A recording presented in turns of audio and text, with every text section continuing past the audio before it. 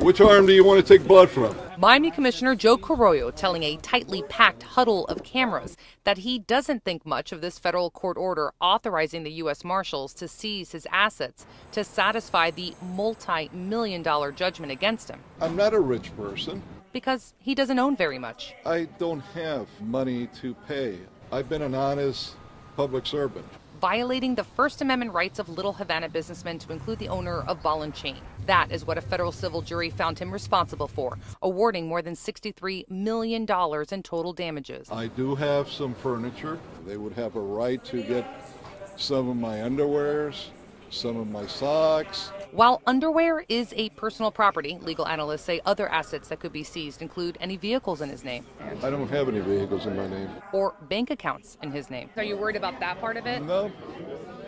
I could tell you that what I have in bank accounts, it's not much.